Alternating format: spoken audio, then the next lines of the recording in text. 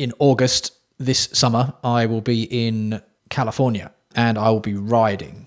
All right. If anyone's watching this video who is in California or knows anyone who's in California and wants to meet up for some hard riding, wants to show me the local climbs and where all the good stuff is, let me know.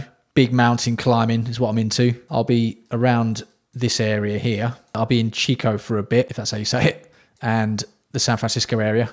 Those two for definite. I'm taking a trip to Reno with my mate. I want to go and see where Reno 911's filmed because it's my favourite TV show ever. Looking at all the segments on Strava, this looks good, right?